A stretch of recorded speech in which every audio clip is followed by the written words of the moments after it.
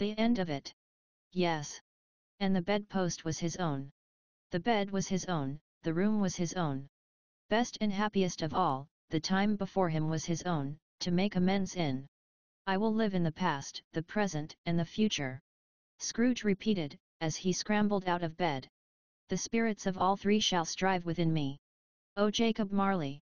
Heaven, and the Christmas time be praised for this. I say it on my knees, old Jacob, on my knees. He was so fluttered and so glowing with his good intentions, that his broken voice would scarcely answer to his call. He had been sobbing violently in his conflict with the spirit, and his face was wet with tears. They are not torn down, cried Scrooge, folding one of his bed curtains in his arms, they are not torn down, rings and all. They are here, I am here, the shadows of the things that would have been, may be dispelled.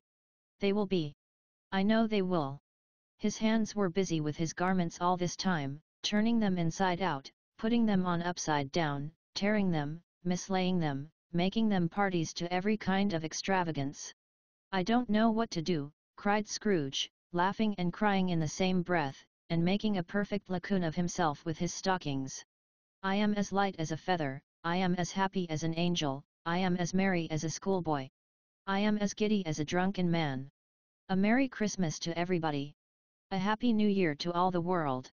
Hello here. Hoob. Hello. He had frisked into the sitting room, and was now standing there, perfectly winded.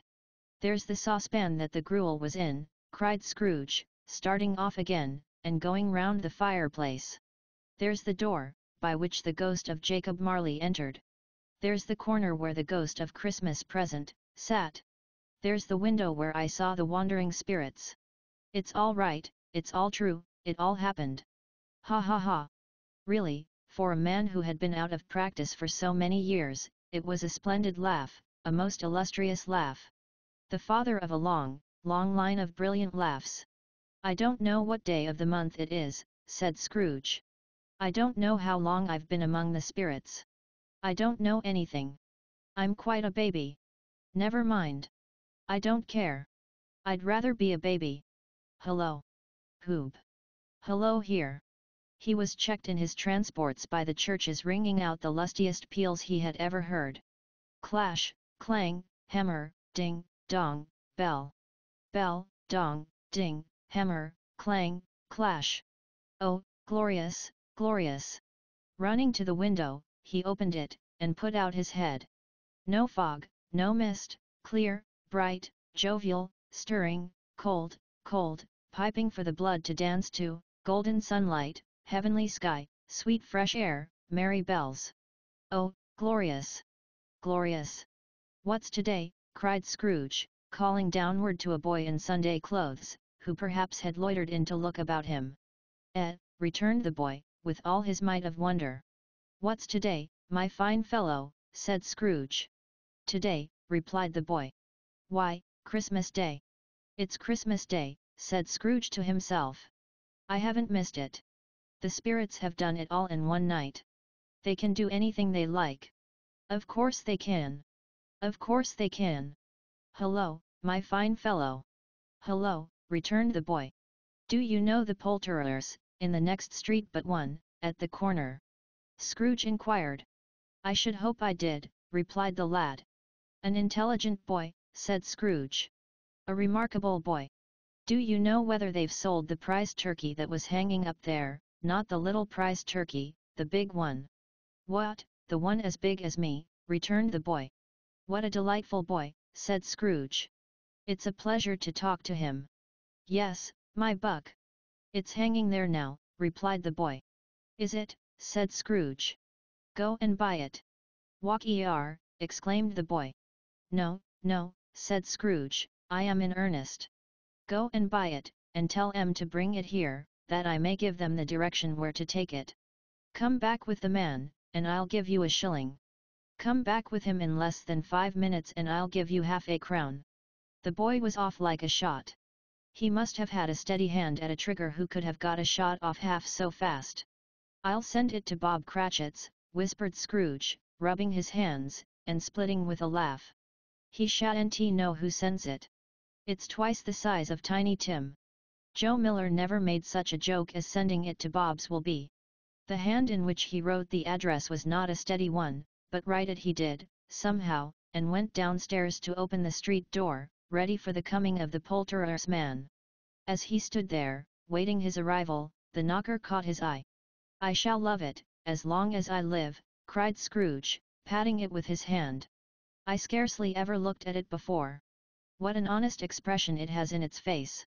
It's a wonderful knocker. Here's the turkey. Hello, Hoob. How are you?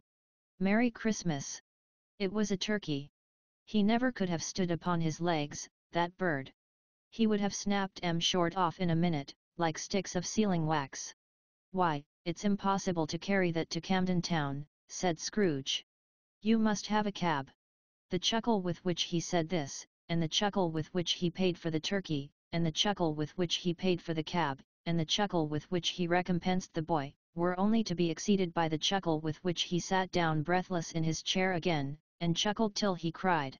Shaving was not an easy task, for his hand continued to shake very much, and shaving requires attention, even when you don't dance while you are at it.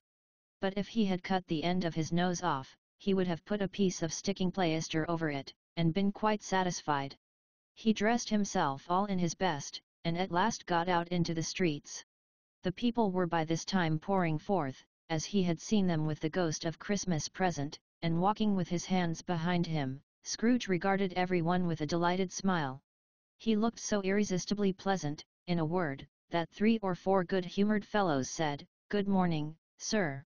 A Merry Christmas to you." And Scrooge said often afterwards, that of all the blithe sounds he had ever heard, those were the blithest in his ears. He had not gone far, when coming on towards him he beheld the portly gentleman, who had walked into his counting-house the day before, and said, "Scrooge and Marley's, I believe."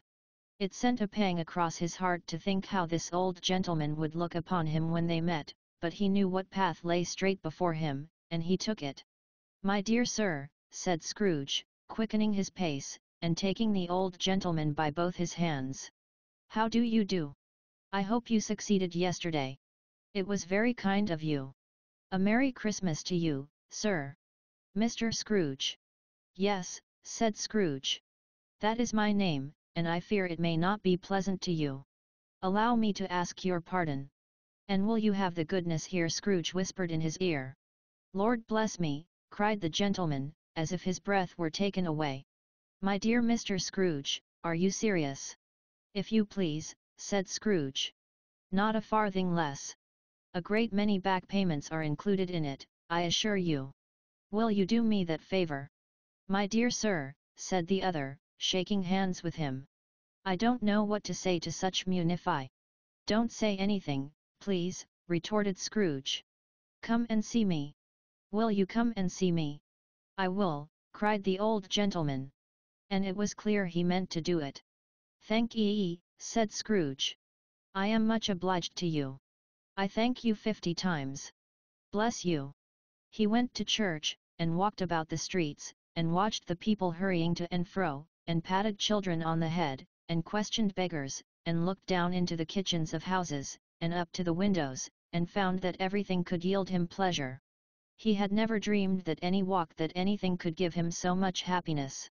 In the afternoon he turned his steps towards his nephew's house. He passed the door a dozen times, before he had the courage to go up and knock. But he made a dash, and did it. "Is your master at home, my dear?" said Scrooge to the girl. "Nice girl." "Very." "Yes, sir." "Where is he, my love?" said Scrooge. "He's in the dining room, sir, along with mistress."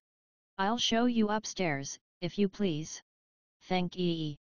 "He knows me," said Scrooge, with his hand already on the dining room lock. "I'll go in here, my dear." He turned it gently, and sidled his face in, round the door. They were looking at the table, which was spread out in great array, for these young housekeepers are always nervous on such points, and like to see that everything is right. "Fred," said Scrooge. Dear heart alive, how his niece by marriage started! Scrooge had forgotten, for the moment, about her sitting in the corner with the footstool, or he wouldn't have done it, on any account. "Why bless my soul," cried Fred, "Who's that?" "It's I. Your Uncle Scrooge. I have come to dinner. Will you let me in, Fred?"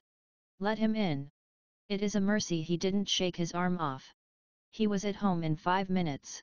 Nothing could be heartier. His niece looked just the same. So did Topper when he came. So did the plump sister when she came. So did everyone when they came. Wonderful party, wonderful games, wonderful unanimity, wonderful happiness." But he was early at the office next morning. Oh, he was early there. If he could only be there first, and catch Bob Cratchit coming late.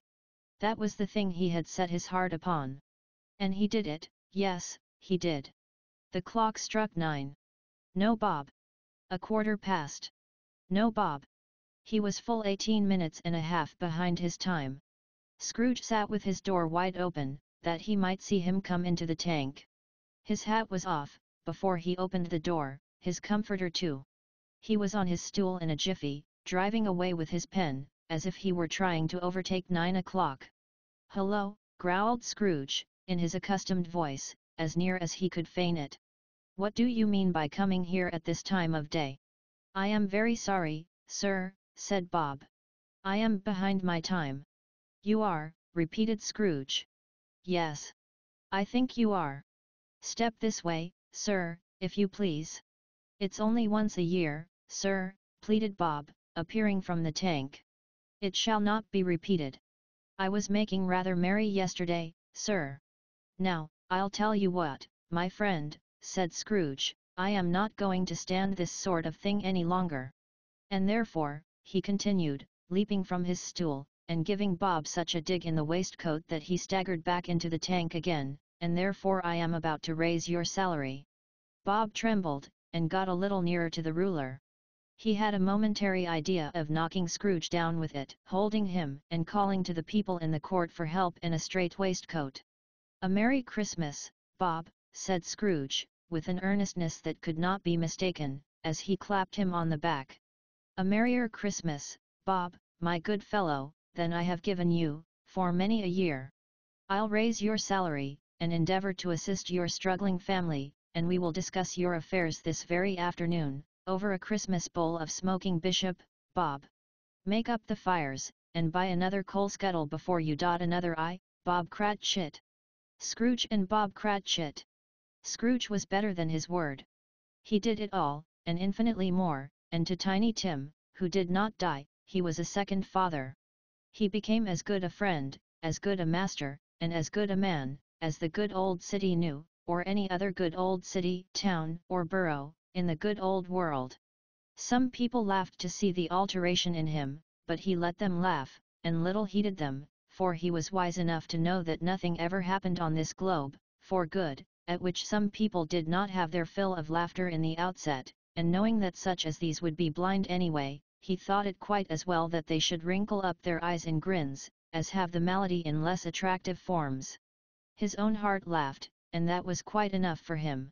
He had no further intercourse with spirits, but lived upon the total abstinence principle, ever afterwards, and it was always said of him, that he knew how to keep Christmas well, if any man alive possessed the knowledge. May that be truly said of us, and all of us. And so, as Tiny Tim observed, God bless us, everyone.